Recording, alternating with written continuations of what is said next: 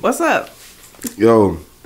And the highest hippie in the room, Dricanhippie, of course. So we back at it. This should be episode 321, if I'm not mistaken. You know what I'm saying? But we back at it. How everybody feeling? How everybody? Feeling blessed. Shit. God. Blessed. I'm feeling blessed too. Feeling good. That's a fact. I'm feeling blessed too. It's about to be a new era, man. So this episode we recording like a couple days ahead, but it's gonna come out on Friday. And Friday is March 22nd, so happy anniversary to us, you know what I'm saying? No. So, thank you, you're gonna hear hand claps and all that and all that and all that. And we got a day off on the anniversary, that's fire. I mean? So that's 6 years down, we going into our 7th year, so I wanna say thank you to both of y'all, first of all, you know what I'm saying, for we got a year and change in. You know what I mean? Be the champs that y'all are, you know what I mean? Shout out to everybody that's been following the journey and everything of that nature. Shout out to my son Don Cole. I just spoke to him earlier. And from now on, it's gonna be referred to as the Dricanhippie show with Spliff and Chun Chun, because that's who y'all see. You know what I'm saying? And that's what's making the train roll right now. So from now on, that's what it's gonna be called, the Dricanhippie show with Spliff and Chun Chun.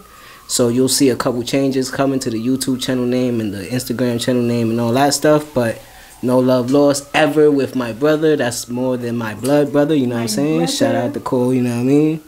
And we back at it, man. So let's do it. You know what I mean? Y'all excited about that?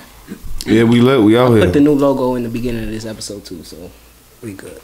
You excited? I mean, I have confidence, you know. Chun said, I do what I do, you know what I mean? Right. The fuck? Nah. Yeah, man. But we back at it, man. Shout out to everybody that's been commenting. Shout out to La Diva. Shout out to Cash Me Out Mello. That's my guy. He just comment on the episode that we put up earlier today, and we recording today. Y'all know how we do, man.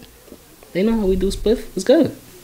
Holla at me. How you feel? I don't know why. I'm thinking of like wild topics while you got the whole. Well, we got topics going on, but I don't know. There's a lot of going on, man. It's criticals. Yeah. I ain't want to stay stuck on that because every year I do that and I celebrate it and I do like a long ass speech, but I'm grateful for this shit. You know what I mean? So let's get the ball rolling, man. But other than that, me too, man. It's been a regular week. Me and Spliff recorded like 2-3 days ago or something like that. I don't know. Nigga, last night. Yo, this last night? Wildin', bro. That wasn't last night. 2 days ago. Sunday. Yeah. It wasn't last night. Yeah, Sunday. Yeah, Pause. That sounded yesterday. crazy. I edited the episode yesterday and put it out today. Yeah. But you know what I mean? We just Nah, you right. It was Sunday. Yeah, that's a fact. I was thinking it was Sunday or Monday now, thinking about it. Nah, I tried to go get a haircut, but my guy wasn't there, so it's alright. It's all good. You know what I mean? Yeah, barbers, chill out, bro. I was able to go to the laundromat though.